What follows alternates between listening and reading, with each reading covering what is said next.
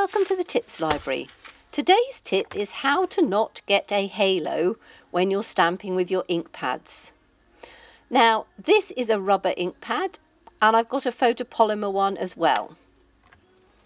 So let's take some ink and let's show you it's a light touch.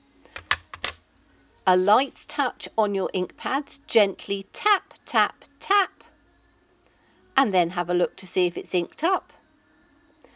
Tap, tap, tap again, but lightly.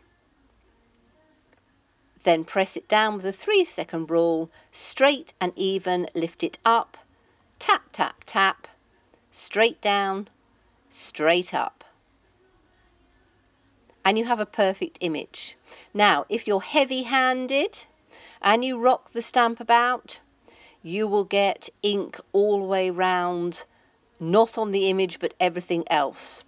And you can see you'll get an awful halo.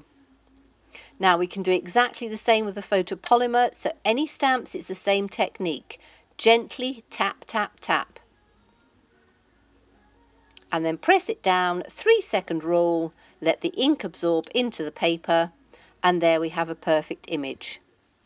If you press it heavily and rock it, you will get the halo. So I hope you enjoyed that tip. Do come back for tip number 4, and thank you so much for watching me. Bye-bye.